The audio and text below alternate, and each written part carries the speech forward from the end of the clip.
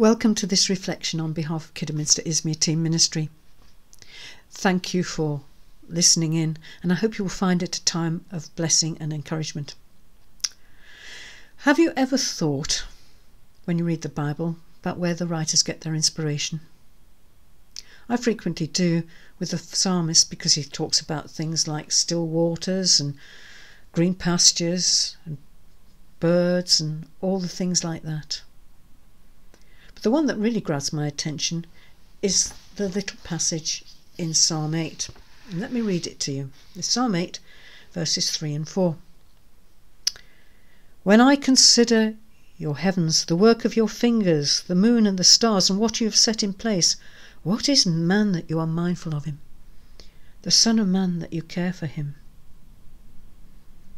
Baffling, isn't it? I wonder where David was when he thought about that. Was he flat on his back in a field looking up? There wouldn't have been any light pollution. Was he on his porch in a rocking chair? Was he on a balcony in his palace? But it really struck David that this mighty God who created this wonderful universe cared for him, and he cares for us. He loves us. This great God loves each and every one of us. And he wants a relationship with us. Relationships are two-way things. He loves us, and we need to have a relationship to love him back. The problem is we live in an imperfect world, don't we? And that relationship can get broken or stale, and we can lose all those thrills and enthusiasm and the wonderful, the enthusiasm about coming to meet fellow Christians and to come to church and meet up, the enthusiasm of getting into God's presence and meeting with him, and it can go. Things become mundane. I want to read you something, and again it is from Revelation, and it's chapter 2 verses 1 to 4. And here it is to the church in Ephesus. The one who holds the 7 stars in his right hand, the one who walks among the 7 golden lampstands, says this: I know your deeds and your toil and perseverance, and that you cannot endure evil men. And you put to the test those who call themselves apostles, and they are not. And you found them to be false. And you have perseverance, and have endured for my name's sake, and have not grown weary. But I have this against you: you have left your first love. John Stott, who was my rector when I was a student at All Souls, Langham Place, writes this about the Ephesians. Their first flush of ecstasy had passed. Their early devotion to Christ had cooled. They had once been in love with him, but they had fallen out of love. And it's happening today, isn't it, when we think about it? It's so easy for things, the church bureaucracy and the religiosity, and sometimes it's so dusty it smells like a musty hymn book. And it can get in the way of our relationship with God and our true mission. In our private lives, we can find the mundane things of life get in the way of our relationship with God.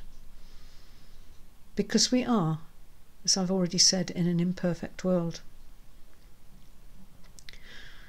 But if we are adrift from God, we can get back, and we can look for ways to become close to him again, and to get back that old love, that ecstasy, that enthusiasm, that exuberance. They say that intimacy is defined as a close relationship, an intimate relationship. But in this day and age, it isn't easy. I want to quote again from another writer, and it's a writer, Richard Foster, and he says this: superficiality is the curse of our age. The doctrine of instant gratification is the primary spiritual problem. There is a desperate need today, not for intelligent people or gifted people, but a deep people, people who are rooted. And part of the problem why we lose people from churches is they are not deeply rooted, so that when trials and tribulations come across, it's a bit like the parable of the sower. A real deep relationship needs years of work, as those of us that have been married for the many years know only too well. And I believe that it's the superficiality, where there is just literally a gloss over the top of a so-called relationship, causes many problems both in the natural world and the spiritual world. I believe that's why we see so many cases of marriage breakdown and relationship breakdown, trying to compete with what they see as what should be, or what they see on social media. And yet that's not what life is really like. And so really and truthfully, if we want to get a relationship where we are so deeply in love with God that nothing can shake us, it takes discipline. And in this time of Lent, perhaps this is the time to look at it. Paul says to Timothy, and I'm reading now from 1 Timothy 4, verse 7 to 8, "Discipline yourself for the purpose of godliness, for bodily discipline is only of little profit. But godliness is profitable for all things, since it holds the promise for the present life and the life to come."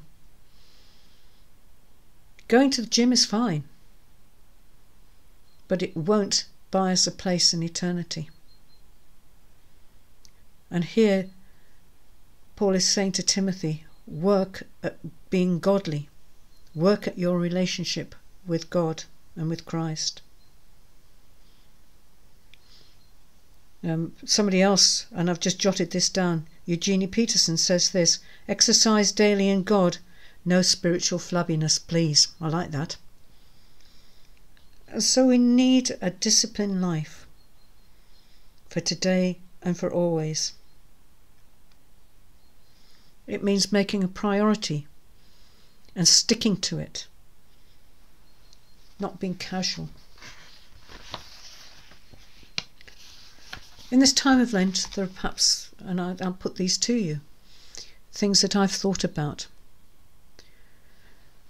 There are 4 things that we could perhaps look at so that we can stick to a regime in the way that we spend time with God. The first one is simplicity. Making our lives more simple. Clearing out the rubbish, both physically, and I'm a fine one to talk, believe you me, mentally and spiritually. Putting aside those things that are not really important and not necessary to make time for God. Another thing is spending time alone with God. You know, it's only when we are alone with God that we can drown other things out. That's why Jesus said, go into your closet and close the door. Don't be like the Pharisees. Spend time alone with God and let his presence wash over you. Be still and silent. Silence is another thing. We can be so busy praying and telling God what we want that we don't spend time listening in silence, letting his thoughts drop into our mind. And finally, surrendering that time that we've made to him. There is a hymn which says, "I surrender all." And along with all the other hymns, you know, all for Jesus, take my life and let it be. There are so many of them. And if God took us at our word, well, I think we'd all be quite shocked. Perhaps we should be praying the prayer and meaning it. Breathe on me, breath of God. Fill me with life anew. And when we get ready and we take a few changes in our life, God will come in and make his presence felt. God wants to be intimate with us. The fact that he knows me, the fact that it says that I am graven on the palm of his hand. Such is his love for me. He knew me, as the psalmist says, before I was born. He loved me before I loved him. And he just asks for that love back. It's knowing that God loves me and is watching over me. This mighty God that made the stars is caring about me. Me, an individual, a unique individual made in his image. Isn't that wonderful? Isn't that wonderful? And so let's just think about that over Lent. Spending more time, clearing out our lives, making time, being still and quiet. Jesus went and took himself off, into the desert on several occasions. It was 40 days during Lent, and boy did he have something to think about at the end of that. But he had got the strength, having spent time alone. And the same can be true for us. Let's give our lives back to him. Let's make this Lent a time of recommitment, so that we can truly say that our lives are all for Jesus, that we may get our first love back. God ultimately showed this wonderful love and this care at the cross, and this is what Lent is leading up to. So let's make it a Lent to remember. Amen. Shall we just have a few words of prayer? Our Heavenly Father, too often we push you out. Too often we have let our love wane. It's become lukewarm. Help us to rekindle that flame, that we will be on fire for you, that we will be able to radiate that warmth to others that we meet.